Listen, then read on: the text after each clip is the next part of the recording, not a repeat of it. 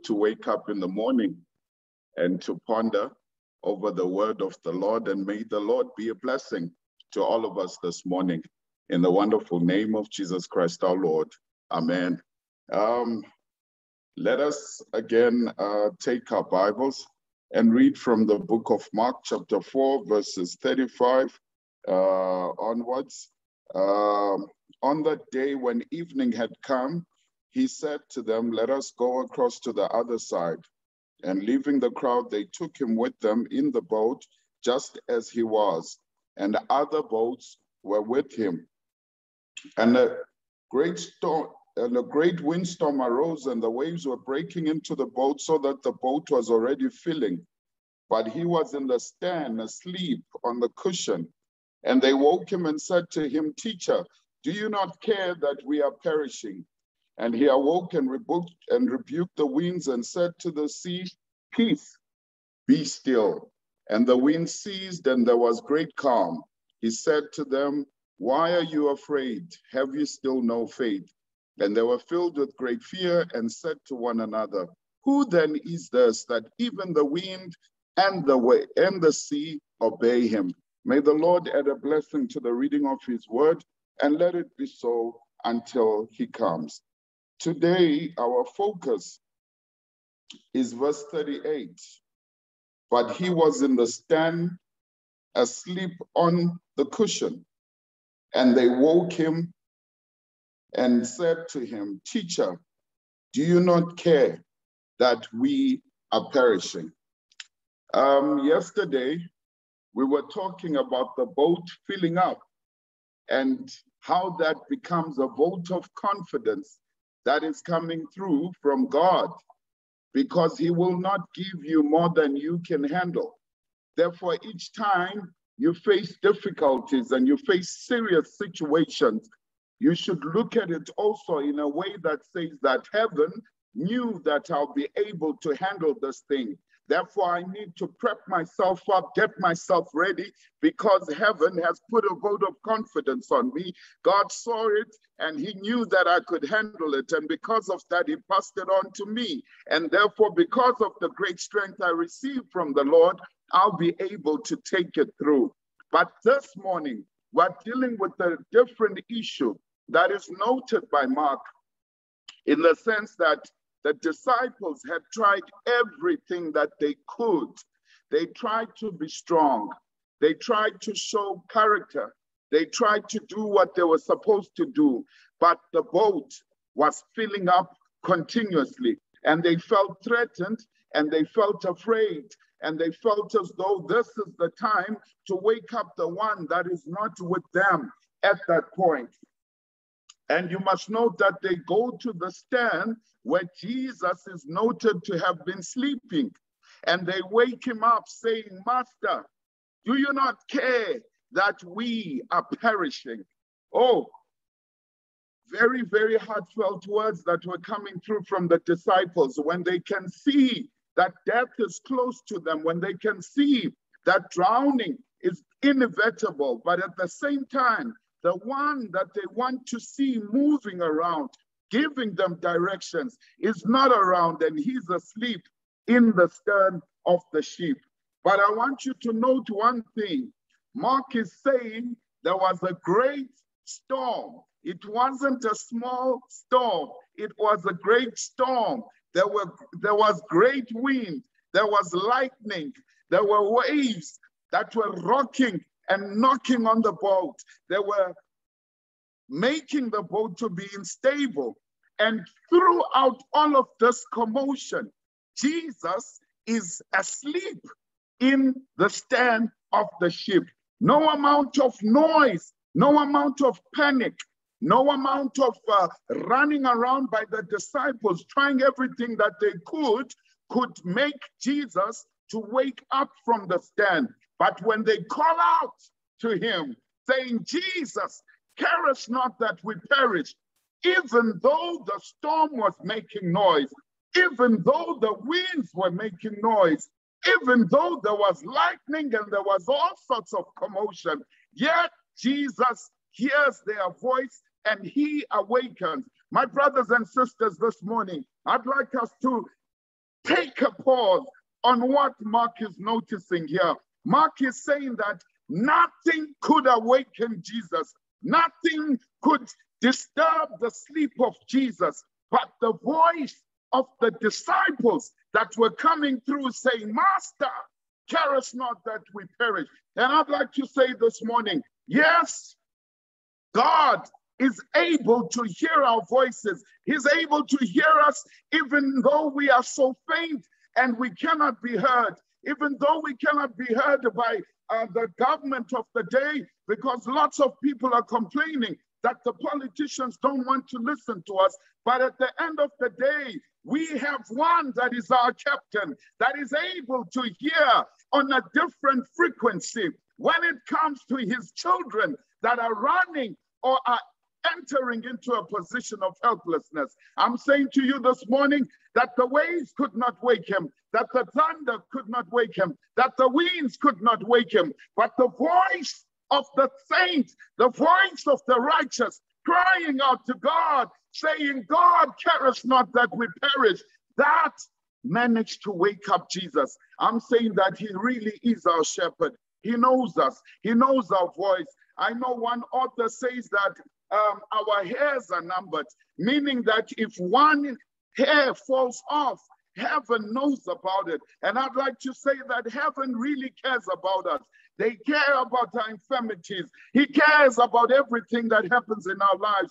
And every time we turn ourselves and we turn ourselves to Jesus, Jesus is always open to hear our prayers and to answer towards our call. He was asleep in the stern of the ship, and the disciples come to wake him, and they say, Master, care us not that we perish. And I'd like to note that Mark is not saying that when they called out to him, they called out to him as the master, but he says that they use the word didaskalos, which means teacher, meaning that the disciples, in their experience of Jesus, only knew him as the one that could teach them, what to do, that could teach them how to do it, that could teach them on the parables and what is their meaning. They had not had an experience of Jesus as a savior, as one that is able to rescue them from the impending danger of death that they were faced with. And I'd like to say today, even though the reference to God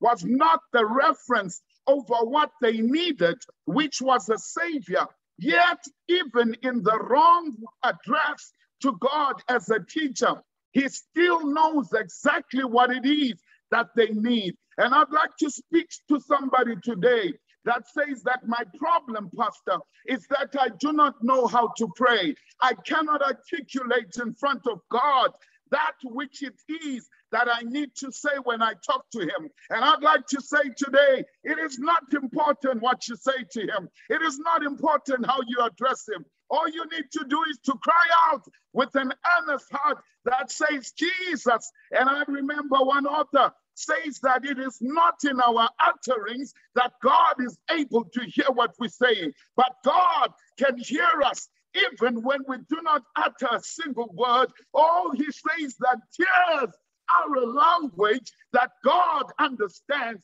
When your heart is broken, when you cannot even utter the words, when you like the woman of Nain that was leading the funeral procession of his only son, and she was also a widow. Nothing is recorded in the Bible about Jesus having heard a prayer, but because of her brokenness, because of her tears, because she did not know what to do, because of her position of helplessness, Jesus responded. I say today, it is not your articulation. Heaven can hear you. Heaven can respond, even though you have not uttered a word. What is important is that your heart is directed to the direction of the one that is able to rescue you from your different troubles. This morning, I'd like to say to somebody, maybe you do not know what to say in your prayer. It is not important how you say it. What is very important is that you have turned to Jesus. The disciples came and they made reference of calling him teacher, not because they were trying to say that you are unable to save us, but they did not have that experience.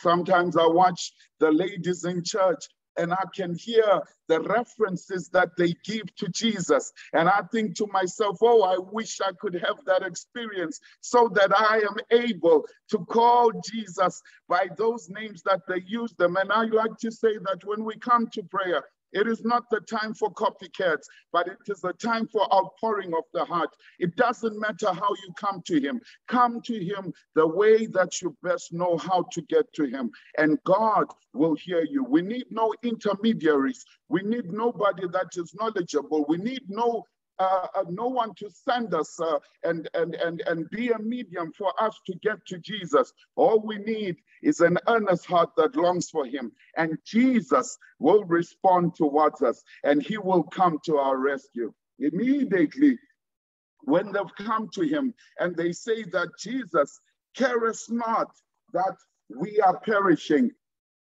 they lack the articulation, and even though they were lacking the articulation, yet Jesus could hear them. But I'd like you to note the fact that this situation that was happening with the disciples, it was not a brand new situation. Even with Mary and Martha, when their brother had died and Jesus had not responded and had not come through to him, when he gets to them and he says, show me where you have laid him, they say, oh, Master, it's been quite a while. I'm sure by now it will not be good for us to go and open up the grave.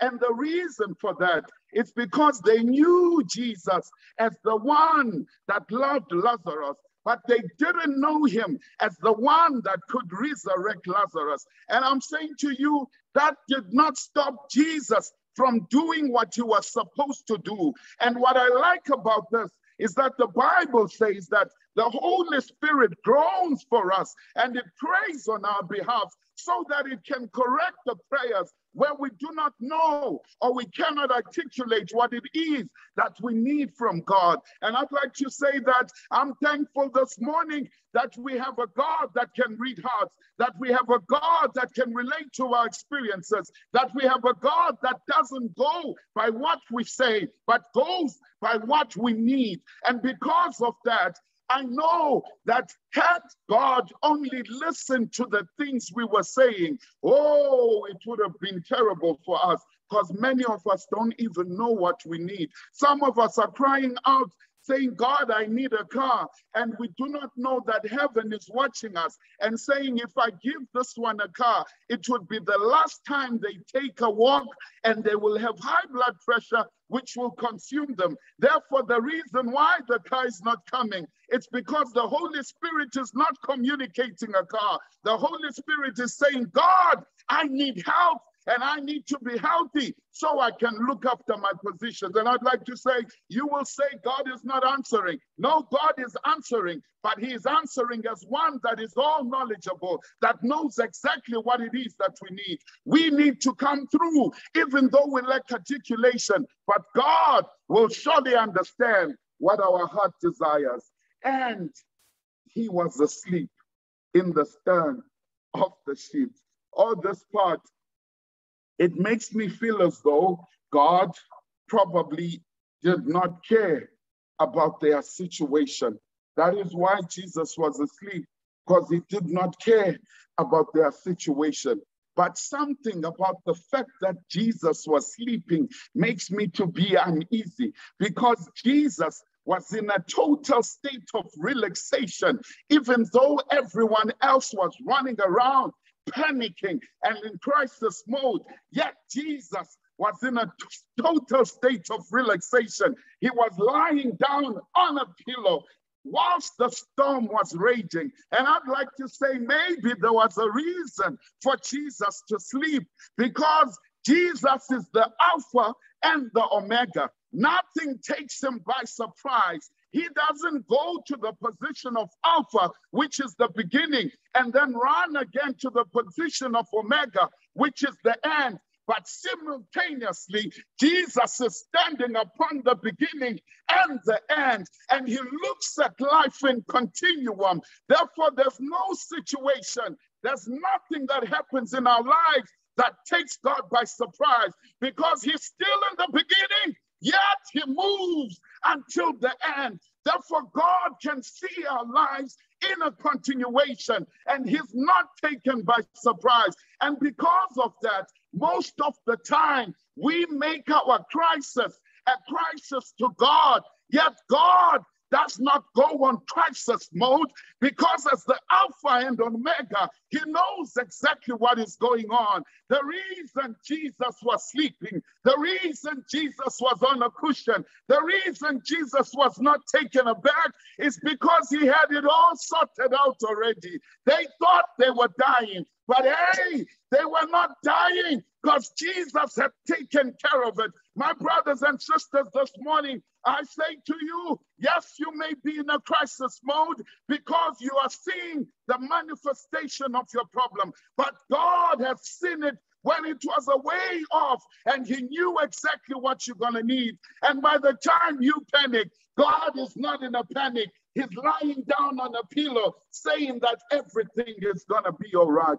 Brothers and sisters, the reason why Jesus did not panic coming through to Mary and Martha, it's because he knew that even though Lazarus was going to sleep the sleep of death, yet after 4 days, he has the power to waken him up. He has the power of resurrection. The fact that they had not experienced it doesn't mean God was unable to do it. And I'd like to say, even in your situation, oh, you might be in crisis mode, but don't make your crisis God's crisis, because God is not in a panic. He knew your situation away far off. And by the time you are busy panicking, God is already relaxed because he has brought a solution for your problem. Whilst we were still sinners, he had already come to die. God did not wait for us to need a savior, but when we knew we needed a savior, heaven was already relaxing, sleeping on a cushion, because Jesus had already been sent on the cross for our supplication. Brothers and sisters, I'd like to say this morning, yes, your situation might be terrible, but don't start blaming God for not caring. The reason God is quiet is because it's got it sorted out. I can imagine Jesus being woken up by the disciples and thinking, what is the state of panic? I got this. I got this. God is saying to me this morning, to that person that is in crisis mode, yes, it's okay for you to be in crisis, but don't push me into crisis mode as well, because I got this. I got your situation. It hasn't taken me by surprise. I knew about it a way long off. Brothers and sisters, time is not with us. I'd like to get to a part where it says that Jesus was asleep in the stern of the ship. And I'd like to say that most people say that the most important part of the ship is the helm, because that is the wheel of the ship. That is where you direct the ship. But when I was looking at the positioning of the stern, oh, I could not help but be excited, because the helm is at the top of the stern, meaning that where Jesus was sleeping, whoever was the captain that was wheeling the ship, he was standing upon the place where Jesus was sleeping. And I'd like to say to you this morning, as you will, as you navigate your life, and as you direct it, go, can you choose to stand upon the one that is the solid rock, even though he's asleep in the stand that is used for storing things, yet the existence of the cushion shows that this was a place where the captain would go so that he can retire and sleep. And I'd like to say that Jesus positions himself as the real captain of the ship. The reason he's sleeping in the stand, it's because that is where the master navigator is supposed to sleep. The one that is on top is simply the one that wheels the life, but he gets the instructions from the one that is in the stand. And I'd like to say this morning, yes, Choose Jesus, the solid rock upon which you can stand, so that as you navigate yourself in this life that is terrible, you may know that you have a master rock, one that is solid enough for you to stand upon, even in the times of sorrow, so that you can be well directed into a good time. Brothers and sisters, I wish we had more time, but time is against us. But the reason for these short snippets of the word are meant so that we can be led towards him and consider him as the one we need to turn our hearts to, so that he's able to rescue us. The angel of the Lord encamps around those who fear him, and he's there to rescue them from it all. I'd like to say that God is positioned in the right place. He's positioned in the right place. The reason why he is sleeping, he's in total relaxation, because he has your life planned out. Don't go into panic, and don't make your crisis God's crisis, because heaven has already sorted out your ship. Are you standing upon a firm foundation, which is Jesus Christ himself? That is what we need to direct this morning in prayer. Let us pray. Gracious Heavenly Father, thank you for being available just as we need you. Just when we start to go on panic mode, you have already done it, Lord. Father, we urge you, go back to sleep. We are so sorry for waking you and making our crisis a crisis for us. Because, Lord, it is our lack of understanding about who you are. We know you are God. We know nothing takes you by surprise. We know, Father, that even though we just seeing this thing now, but it was available for you to ponder over a long time ago. This is our time, Father, when we give all worship and glory and honor unto your name. Because we know, Father, that where you are is not where we are. Your ways are not our ways. And because of that, excuse us for lessening you and making you to seem like man that needs to panic. Because we know that where you are, you can take a restful sleep and not be in panic, because you know you've sorted it out. Thank you for the work you did on Calvary, because we never even knew that we will need a Savior one day. But now when we cry out, you've already done the action that is going to be for our salvation. Ride on, King Jesus, ride on in our lives and rescue, Lord, every situation. Teach us and give us the patience so that we can wait upon you, so that we can mount up with wings, Lord, and know that God has already taken care of everything. This is our prayer in the wonderful name of Jesus Christ, our Lord. Amen. Amen. Amen. For this one, we thank God